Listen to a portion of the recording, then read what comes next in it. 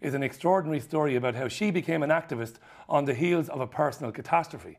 Her journey resulted in a book, a thinly veiled account of how her mother was killed and where that led her, ultimately to how she says humanity is being profoundly altered in ways that we have not consented to. Cara St. Louis, welcome to the show. Hi, Richie. Hi. Great to have you in. This is horrifying stuff, this. Yeah, it is. And we're used to it. That's the most horrifying thing. I back-checked every one of these, and there are dozens of them, or dozens in January 2014 alone, and every one of them, believe it or not, was actually given a mention by the mainstream media, but nothing further. Right. That's the thing. We're getting used to this stuff. We think it's normal. We think it's supposed to happen, and it just isn't normal. It isn't supposed to happen. In fact, the very first incident that you mentioned, I will get back to that in a moment, with the 10,000, 5,000, 6,000, 10,000 blackbirds that fell to the plummeted to death in Arkansas. Again? 2010, it was 2010. It was it was December 31st, 2010. I remember that for a very good reason. But if I can back it up just a little bit, I like to start at the beginning with this story because it's important. And that was a few months prior to the blackbirds falling from the sky, July 10th. What were you doing then?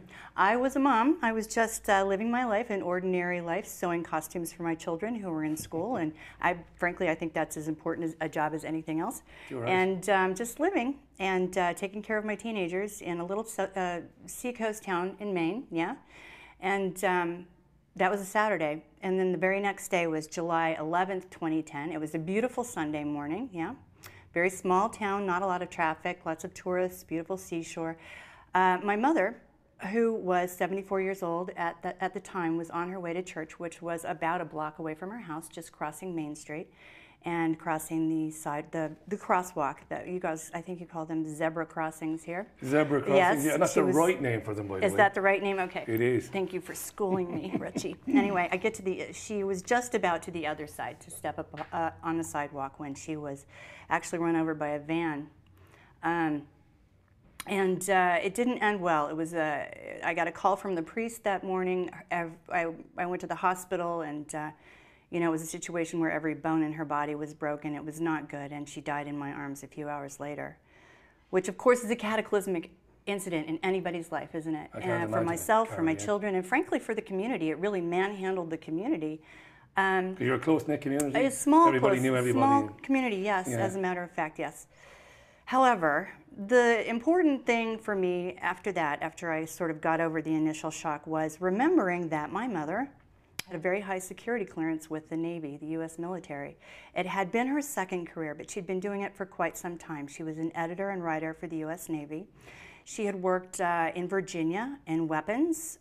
She had worked here in London at the Office of Naval Research, which I think is a very important piece of the puzzle here. She worked with the scientists that were working on things like atmospheric weapons, plasma studies, microwave weapons, psychology, all of the things that you might think you would see in a military think tank.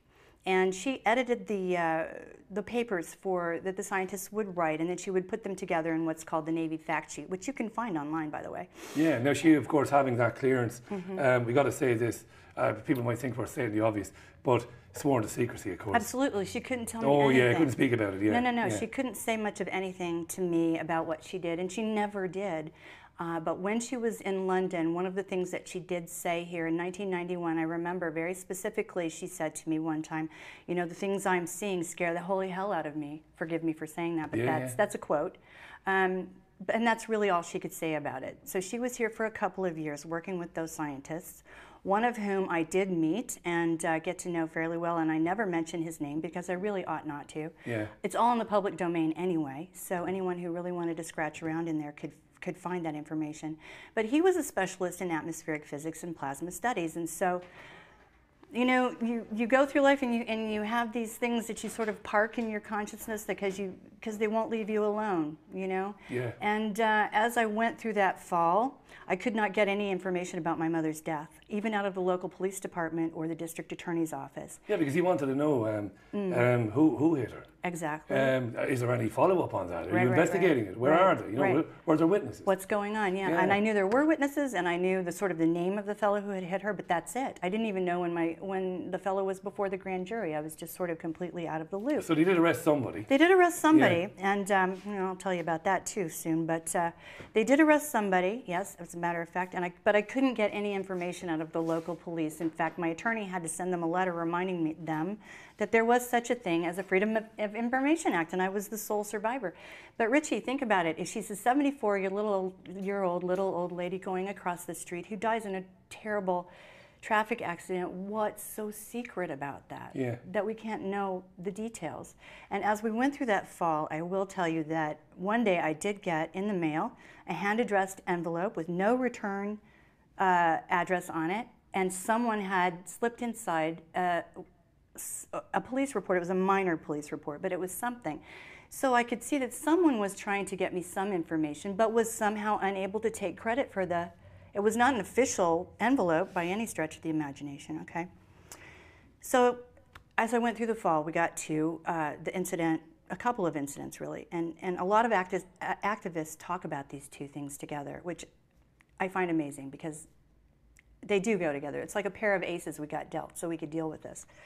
On December 31st of 2010, there was a fellow in the United States who was killed, who was called Jack Wheeler, John Wheeler III. I remember it. He was largely responsible for putting together the Vietnam War Memorial. He had been an advisor to 3 presidents. I mean, this was not an unknown fellow. And in retirement, he was working with Department of Defense contractors who were trying to get work with the U.S. government. So he was a busy guy and from all accounts, very hale and hearty and healthy. And they found him in a dumpster on December 31st. Yeah. And as to the best of my knowledge, that really hasn't been investigated even to this day. No, it hasn't been, no, they just let that go. The very next day, January 1st, 2011, is the incident that you have already mentioned. Thousands of blackbirds fell from the sky dead all at the same time. Well, that got everybody's attention, didn't it? Because that just doesn't happen. No. We know that just doesn't happen. No, it wasn't just the birds. There were also, in a nearby lake, there were thousands and thousands of fish turning up dead, washing up on shore and stuff like that at the same time. Yeah. Right, and that caught everybody's attention. And those two things go together. They certainly went together in my mind because I was already thinking about atmospheric physics, atmospheric weapons, things like that. And this feeling that I don't know why my mother was run over and killed in the street. That's just too random. I can't let go of that. So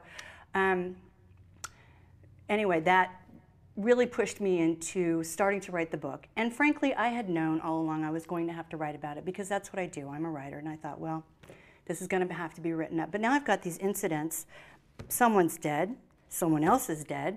And all of these animals are falling from the sky for no reason. The most preposterous reasons they gave us. Do you remember firecrackers, I think, is what they told us to begin with? Oh, there was a load of them, yeah. But I told you, I rang Arkansas Fish and Game, and there a guy called Stevens spoke to me on air, and he said, he was very honest. He said, we haven't a clue, really. Right, right. And I mentioned these possibilities, firecrackers and stuff, and he was like, nah, don't think it's that.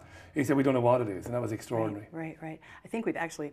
I mean, there's a theory that's been floated, I think, that we can talk about as to why that may have happened. But Shall we have a quick recap? Sure. So your mum, who's had a very, very serious naval clearance, she writes for the Navy. She works around. She's been working in Britain. She worked in the US. She's working around guys who are developing new and exotic weapons. She's run over in the street. It's not investigated properly. You can't get any information out of the police. And around about this time, these strange things start happening. Birds start falling out of the sky. Wheeler turns up dead in a dumpster. And of course, the following day we have all of this. Yeah. And you're starting to wonder, there might be a connection here. Yes, absolutely. And that's when I sort of open the laptop and start to type things in. And that included writing down what I already knew about that had happened so far and doing some investigating. And all you really have to do, Richie, is type in atmospheric weapons, and it's like Pandora's box springs open and all kinds of the most ugly things come flying out at you. You were open-minded now, Cara. I am. Well, no, you were at the time. I'm not saying you're not now. Sure. But at the time you went into that thinking, I don't know what I'm going to find. I'm just going to have a look, basically. Yeah, honestly, Richie, I have to tell you, I hoped you know what I wanted to find? I wanted to find that my mother had randomly been run over in the street. Of course I did, right? But that's not what I found. I found, you know, incident after incident after incident that let me know that maybe, yeah, I'm writing about my mom, but maybe what I'm writing about is something else altogether. And in fact, that's the way it turned out to be. Now, I also have to mention that during this period of time when I was writing the book, there's a rainbow of coincidences that I'm going to paint for you, Rich. A couple weeks after my mother died, I was driving her car around, and a sedan pulled up beside me, yeah, and pushed me into oncoming traffic. Okay, that was the first thing, and I thought, wow, that was a coincidence 2 weeks after my mother was run over, huh? And then as I went through, like I said, I couldn't get any information on her death.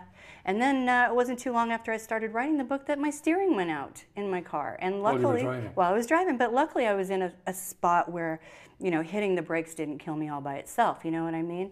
But, you know, how many times in your life does your steering just go out? I mean, it doesn't happen to people, right? Yeah. So these were the kinds of... Did you report these things then? No. Because, you know, I would have said...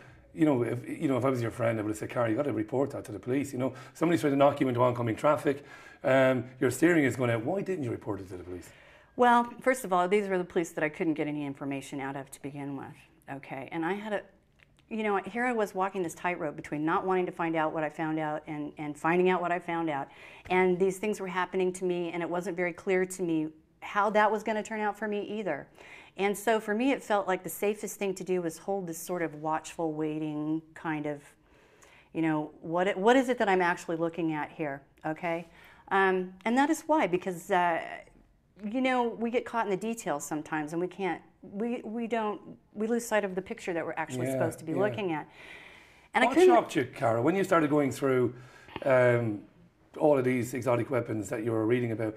What did you find out? What did you discover, I should say? Well, the thing that I discovered that I was actually then able to marry with something I found out later on was that a lot of what's been tested in our atmosphere are microwave weapons, yeah? And I think I remember reading, I'm sure I remember reading not too long after those birds died, that there was an autopsy. And while there weren't any lacerations or cuts in their skin or anything like that, all of their internal organs had burst and bled, and they had bled to death, essentially. You know, microwaves, these beams, these frequencies from microwaves stimulate your cells, and they can actually make your cells burst. So, I mean, these are the things that I thought I was looking at, that maybe I was looking at a microwave weapon. And frankly, at that point, I was able to say, okay, here's my mom, who actually was in a state of maybe not even being able to remember her own social security number at that point in her life, although she was pretty healthy for her age. Maybe she saw something that when they started rolling this stuff out, as they, in my opinion, clearly did on January 1st, 2011, maybe she was going to recognize something that she saw. And she's a civilian working for the military. My information is, and this is, I can't, you know, show you a book where this is written down, Richie, but having asked around to people that really ought to know, it's not that unusual for civilians to be in harm's way when they have high security clearances. Okay, these are details maybe that need to... Were there others, Cara, when you were doing your investigations, did you come across other civilians who had been working in those areas who had died, maybe younger than expected or in other circumstances? Just John Wheeler, really. Just Wheeler? Yeah, just Wheeler, because things happened very quickly for me at that point, because like I said, once you open that box, all kinds of things start flying out. And pretty soon I was into not just chemical weapons, or not just atmospheric weapons, but we're looking at chemical weapons, biological weapons. And that leads straight to something that we colloquially call chemtrails, which has been given the snappy name of geoengineering. And it's a nice, clean, neutral, you know, non-emotional title that we've given it now. I haven't given it. But they call it geoengineering. And in fact, we know it as chemtrails. And so that's where I sort of left off from my mom, in a way, and moved on with the story. And I have to say that at that point, I really did need to wonder, I really did wonder what the book was going to need to be. What did I want this book to be? Because I'm not the kind of person who writes things just so I can roll around in my own stuff. Okay, for me, that's really counterproductive. Okay, you can keep a diary if you want to do stuff like that, yeah? But I had a sense that this book needed to be something, because I was coming up against some scary stuff, and I have children, yeah? And the world was becoming a place I didn't want my children to inherit, and really a place I didn't want my children to inherit. I'm not talking about pollution and cleaning up the medians on the highways and things like that. I'm talking about a world where they're swimming around in a plasma that will kill them. before their time, years and years and years before their time. Okay, so what did I want this book to be, because I knew I was writing it? Well, what I ended up with, since I don't do hand-wringing when it comes to storytelling, is I was able to not only tell my story and my mother's story, which I think is really important, because it's the story of an average person who can tolerate this information and do something with it as we go forward. And that's really important, because I think, Richie, about 10% of the population can encounter this story or any other story like this in data form. And thank God the data is there, because people have given decades of their life to accumulate that data. But mostly that's really going to get outside people's comfort zone in a way that they can't tolerate. And well, I was just going to get to that, because, of course, I'm not stupid. I can look up and I see stuff that I don't understand. And in the past, I've spoken to pilots on air, and I'll bring some of those pilots on the shows here, who say that, you know, what you're seeing isn't a contrail, it's something entirely different. However, you and I both know that many people would say to you, because you've written the book, so we talk about you, you would say, come on, you know, why would somebody be doing that, you know? How could they be doing it without people knowing about it and stuff like that?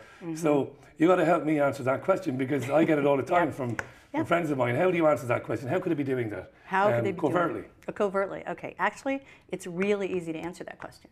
And that is because we live in a world that has been severely compartmentalized from the top to the bottom.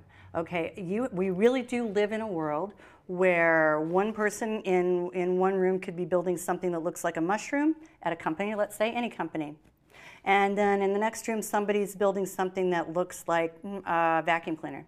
And they don't know that when they put those two things together, they've got a deadly weapon.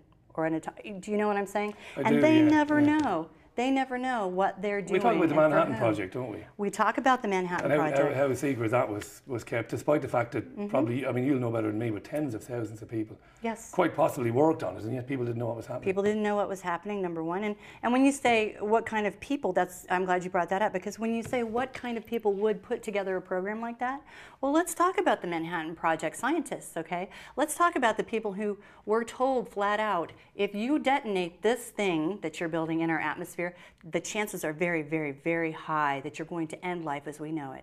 And what did they do, Richie? They did it anyway. Twice. We're talking about psychosis here. We're not talking about people who operate on the same ethical or rational level that you and I do. Okay, so you have to bear that in mind. There are people like that, and they have their finger on buttons that they shouldn't have their fingers on. So the other thing, getting back to the book though, the other thing I was able to do with this was compile all of the information and all of the personalities and all of the people who have tirelessly dedicated decades and decades of their life to this issue. And by the way, at great personal risk, because up until a few years ago, it was very dangerous to talk about this stuff, okay?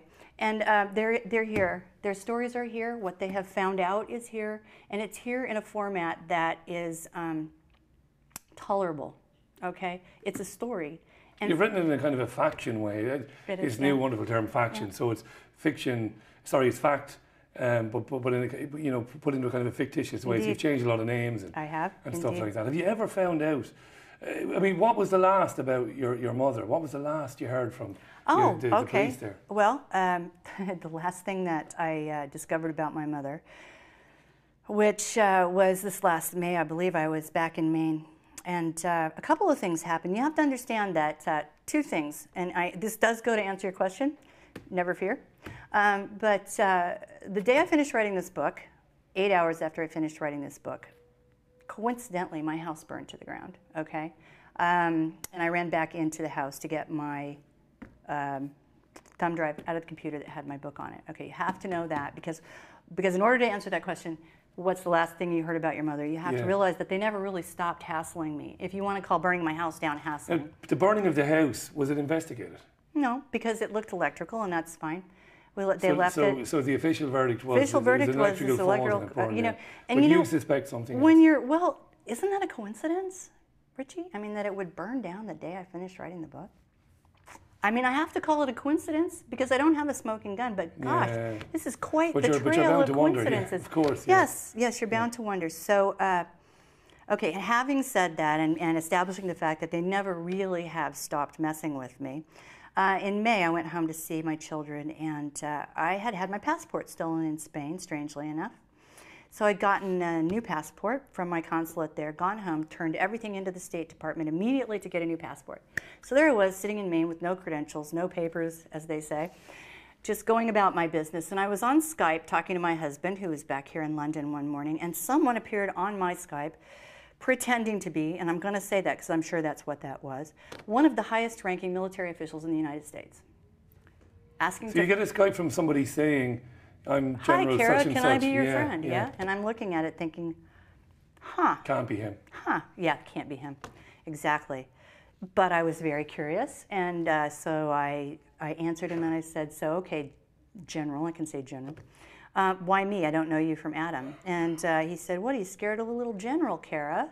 I mean, these are the kinds of things, walking on the beach, I've been circled by helicopters, things like that. Okay? So you think it's just people letting you know that, hey, look, they're just trying to shake me. We're keeping an eye on what you're saying. And here, let me tell you that that's like a 1-2 punch, Richie. You'll see this in a second. It freaked me out to begin with, okay, and I blocked him and talked to my husband about it, who was also just ever so slightly freaked out. And then 2 days later, I get a call from the not the Attorney General, but the prosecutor's office. I was handling my mother's case. The fellow who had been charged with manslaughter and had pled guilty to manslaughter and had spent quite some time trying to avoid having to go to prison over manslaughter, had the 6th time he was supposed to be in court, had a stroke. Okay. Now, did you look into his background, this guy? Who was this guy? Yeah, I really couldn't look. He didn't have any military connections or anything like that, no? I'm not sure that whether he did. That's the first thing you think, isn't it? Exactly. Yeah, who is this guy? Who's he been? I couldn't find any information on this fellow. He'd been in a nursing home with this quote-unquote stroke, I'm going to say it that way, for a couple of years. The prosecutor refused to drop the charges because it's not unknown that people play possum like that. I mean, she said he could be fine in a week, suddenly and miraculously, and we'll just finish this up and he'll serve his time or whatever. But 2 days after this, this imaginary general contacted me on Skype, I get a call saying that this fellow's attorney has argued very, very vociferously that he's too ill to see the inside of a prison, and so despite my prosecutor's attempts to block this, they just dismissed the charges. So he walked. I don't think he can walk, Richie, but yeah. No, you know what I mean, yeah. Metaphorically speaking, and here's the thing about that, Richie. Because I was already rattled, this is something they do all the time. I was already rattled about something, so something else came along that I might have raised you-know-what about, and I wasn't quite so ready to raise you-know-what about it, because I was already rattled by this other thing. So this is how they operate. They keep you shaken up to a certain extent, yeah? So that you don't, and this is part and parcel of how they operate. So this is the last thing that I heard about my mother, is that, yes, that the man who ran her down had the charges dropped because he's too ill to see the inside of a prison, which doesn't make a whole lot of sense. Because, I mean, the only thing that really does make sense is like, okay, time served in a nursing home, then done. But anyway, so that's... What's extraordinary is you had no interest really before any of this in exotic weapons, weather modification, geoengineering, any of that sort of stuff at all. It was through all of this that you started getting into it, and you remain convinced that there are. I'll be talking to David about the papers in a couple of minutes' time, and David often makes the point that why would you have international agreements not to modify the weather unless you could do it? That's right. And I don't really have any answer for that. I think, well, I suppose, you wouldn't. You wouldn't do that. Well, what you'll find, is there are treaty after treaty after treaty that forbids us from doing anything like this. And in fact, all you really have to do is go back to the Nuremberg Treaty. Yeah, that should cover the whole thing. Consent of each individual to be tested with chemicals, okay? And you will note, because I've noted, this is important, our President Obama, when he was speaking in relation to Syria, expressly said it is not okay to use chemicals of any kind on your own people or anybody else's people, even in a time of war. And I had to say at the time, I absolutely agree with you. And yet, we're all being doused in chemicals, all right? I'm not sure... There's some overwhelming evidence, isn't there, in Hawaii, levels of certain metals like, what are they called again? All right, they are called strontium, barium, aluminum. These are micron-sized, sub-micron-sized particles, putting them in the nanoparticle range, which means they can get into our lungs far more easily than, say, asbestos. One of the things they're dropping on us is barium. But wouldn't they be doing it to themselves? They are. I always ask this question. They are indeed, okay? And the only thing I can say about things like that are, well, there are a couple things I can say about that. First of all, we're dealing with psychosis, number one. We're dealing with a population that has been socially engineered. That is really important, and that is something that's in here as well. How does the people let themselves get to this point, okay, when they're really sort of almost being herded into an abattoir in a way, yeah? The 20s, take a snapshot of the 20th century, and what you have is a snapshot of social engineering, yeah? Started, well, we can pull up the name of Edward Bernays, nephew of Sigmund Freud, the Tavistock Institute. All of that led to Madison Avenue. The 20th century was a giant experiment in trying to figure out how to get the human to move in the direction that you want him or her to move. And they did a really good job with that. And one of the things that I was able to deal with in this book is to examine how my mother got to be somebody who would, as an intelligent, normal, compassionate person, be in a position like that. What about the pilots? What about the people who are actually dropping this stuff on us? Okay, well, I have a pilot in here. I have several. We examine the psychology of that.